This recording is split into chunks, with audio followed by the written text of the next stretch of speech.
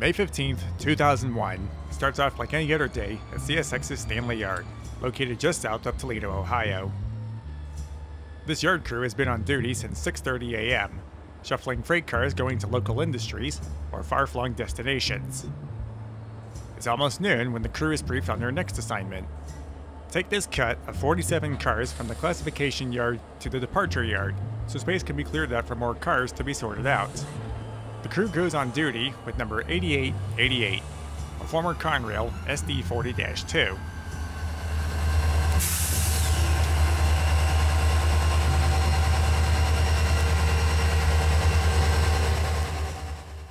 The movement is routine, except for a little problem.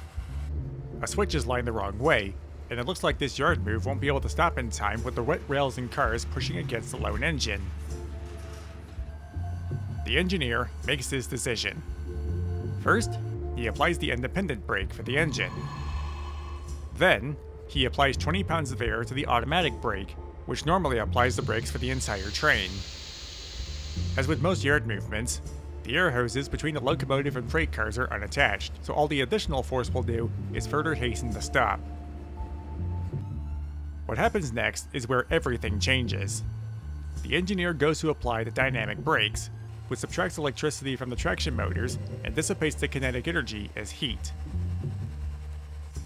When he thinks the dynamics are engaged, he hops off at 8 miles per hour. He lines the switch just in time, but when he tries to climb back on, he loses his footing on the wet handrails. At 12 miles per hour, the engineer is dragged along the ground before finally losing his grip. The crew's conductor and brakeman are under the impression that he had a heart attack. Using his own car, the brakeman and another employee race to the nearest grade crossing to try and hop on board. By then, their train is moving at 18 miles per hour, way too fast for someone to jump on safely. The word is spread to local authorities. 8888 is running away.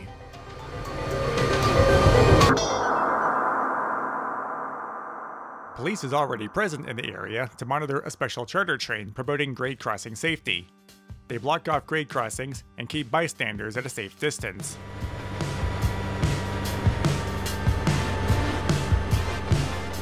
The runaway is now romping down the old Toledo branch at 45 miles per hour. It's not exactly blistering, but there's no one on board to work the headlights, horn, and bell. Of the consist 22 loaded cars, only 2 are loaded with hazardous molten phenol. The train itself is the biggest threat, and all measures must be taken to neutralize it.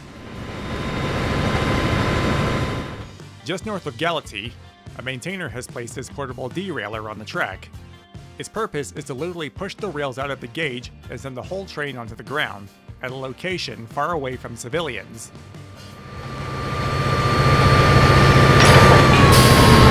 It turns out that the railers are only effective at slow speeds.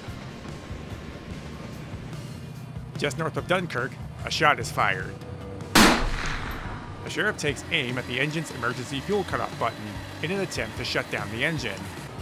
Not only did he miss, the button has to be held down in order for it to start fuel to the prime mover. More derailing attempts are set at locations down the line to prevent the train from reaching Columbus and risk causing a catastrophe.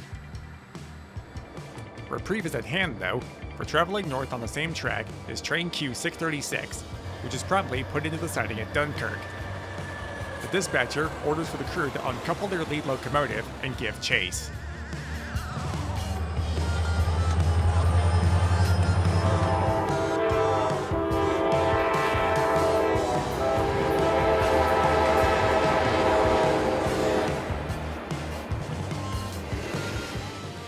By the time they reach Kenton, Q636 makes contact at 51 miles per hour. Applying the dynamic brakes, the runaway speed is reined in through the tight curves through town. At the Route 31 grade crossing, they're brought down to 11 miles per hour. A CSX trainmaster runs alongside, pulls himself aboard, and shuts off power. 8888 finally relents, when its brake shoes grinded away.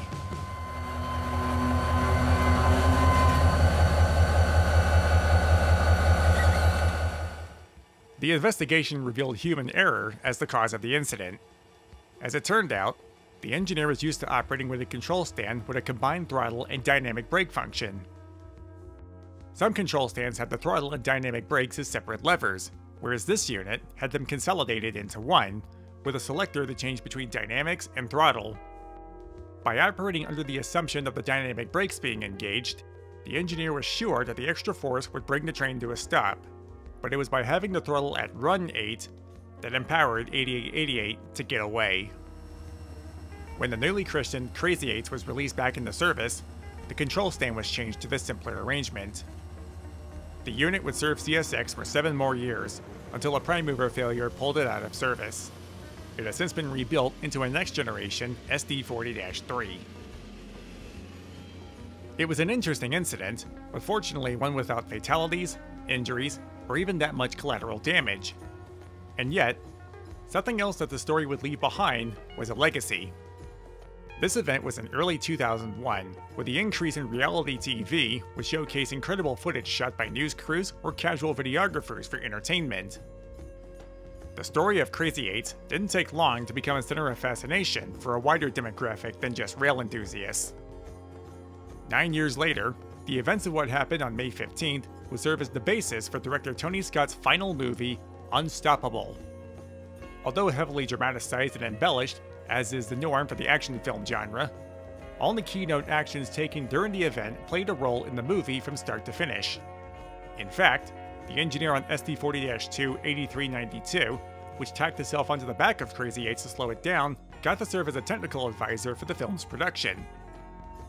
As for the audience reception, let's just say that opinions vary from person to person. The federal government's investigation ruled this type of incident as unlikely to happen again. It becomes even less probable with new technologies on the rise like Trip Optimizer and the ever-controversial Positive Train Control.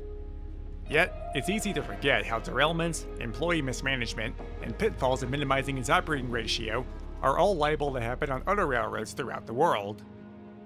Each time, railroads like CSX have picked themselves up and put their best horsepower forward to keep freight moving. They demonstrate their commitment to give back to communities beyond their rails, and have even shown willingness to show off their corporate heritage in the limelight. The path that every major railroad has followed, in the US or elsewhere, hasn't always been the smoothest, but it is one that is continually being improved on.